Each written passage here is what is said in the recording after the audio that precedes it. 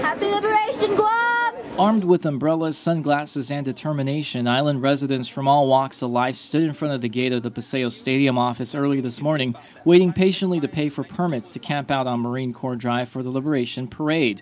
Before the Department of Parks and Recreation allowed the line to form after 5 p.m. yesterday, many of the parade enthusiasts were camping around the Paseo since Sunday to be early and uphold family traditions. PNC also spoke to a few of the people that made time to get in line. I was here since yesterday at about 11:30, maybe 11 o'clock. Long time since the night before, I come and go. My nephews are here, so I go and take a break, come back.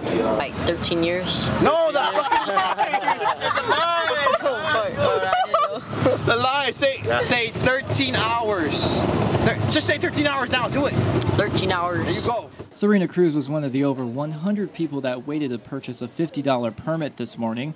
While she doesn't recommend for anyone to come the night before and stay in a long line, she was still in good spirits about her experience. Been here since 10 yesterday. I slept over here and I only slept for 2 hours. It was a little rainy, but I survived, and now I look like this. Cruz also recommends how she thinks the permit process could be more efficient. It could be more efficient if maybe there was tickets, I don't know, something. Right. Yeah, a little application, something to pick up somewhere. The Sorensen Media Group was also up early to promote its annual Canopies on Parade contest and how families could win up to $500 in cash and prizes for decorating their canopies for Liberation Day.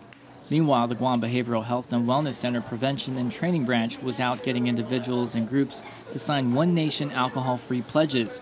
Peace Office spokesperson Sarah Dimla says this is a way to encourage many families to start an alcohol-free lifestyle. We're thankful for all the families who pledged to be alcohol-free. We are looking forward to seeing everyone at the parade, and if there's any other families or community groups who did not get to visit our booth but would still like to pledge to be alcohol-free, there's still more time. You can call us this week at the Peace Office at 477-9079.